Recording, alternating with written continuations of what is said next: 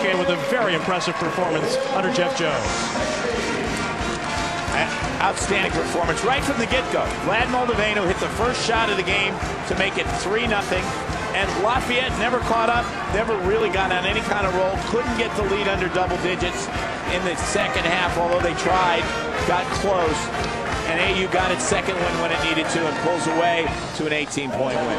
We talked a lot about the three coming in, but the big two for American, Moldavino and Lumpkins, lead the Eagles over Lafayette 78-60. For John Feinstein and our entire CBS College Sports Network crew, I'm Bob Sosa. For scores, highlights, features, and more, go to cbscollegesports.com. This has been a presentation of the CBS College Sports Network. Thanks for watching. We'll see you Wednesday for the Patriot League's men's quarterfinals. So long from Washington. Can you talk about what this week meant to you guys and how much you needed to win this? Well, I mean, it was huge because we had a tough loss at Holy Cross. We didn't play our best, so we really wanted to, Navy, we beat them the first time, we beat Lafayette the first time, so we knew we had two winnable games, and we played well both games and got the home game, so that's huge for us. What did you guys try to do defensively to slow these guys down? You held them under 35% from the field. Well, our guards did a really good job, I thought, of just pressuring their guards and made it hard for them to initiate their offense. We forced some turnovers and did a pretty good job on the glass. On the other side of it, Vlad, you had 8 straight points to start the game, and then you guys never looked back. What got you guys off to that quick start in the first half?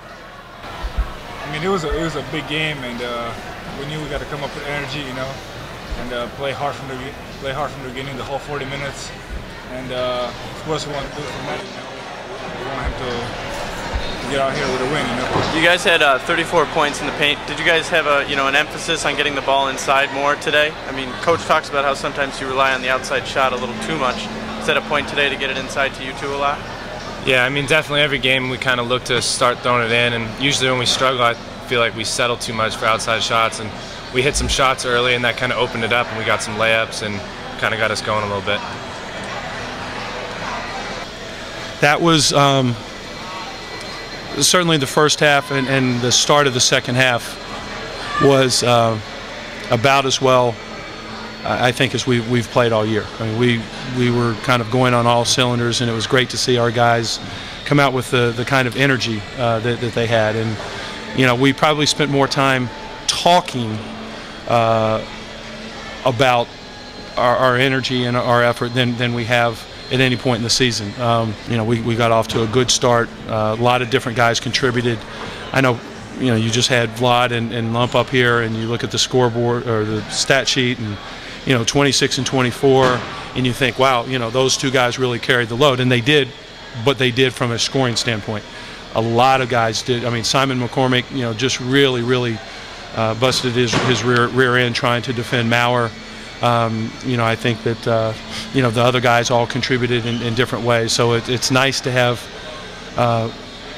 multiple guys, really having, I think, sharp games.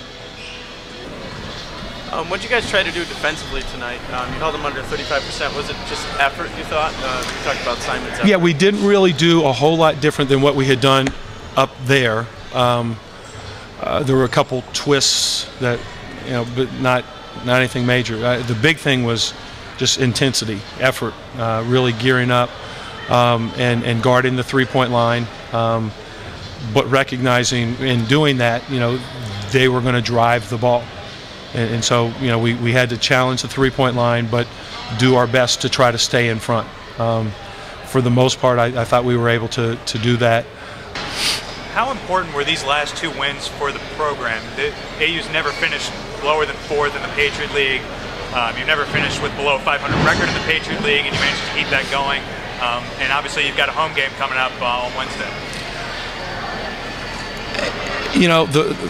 The world wasn't going to come to an end. The sun was going to come up tomorrow if we didn't have at least a 500 record in conference play, if we didn't host a game. But I'd be lying if I said that it didn't mean something to all of us. And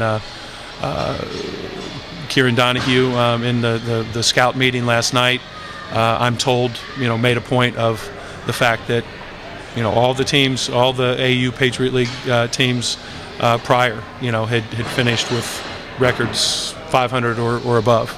And I think our guys, wanted to continue, that streak, if we could. And so, that's a good thing. There's another streak we've never lost in the first round. So we hopefully we can keep that streak going too. But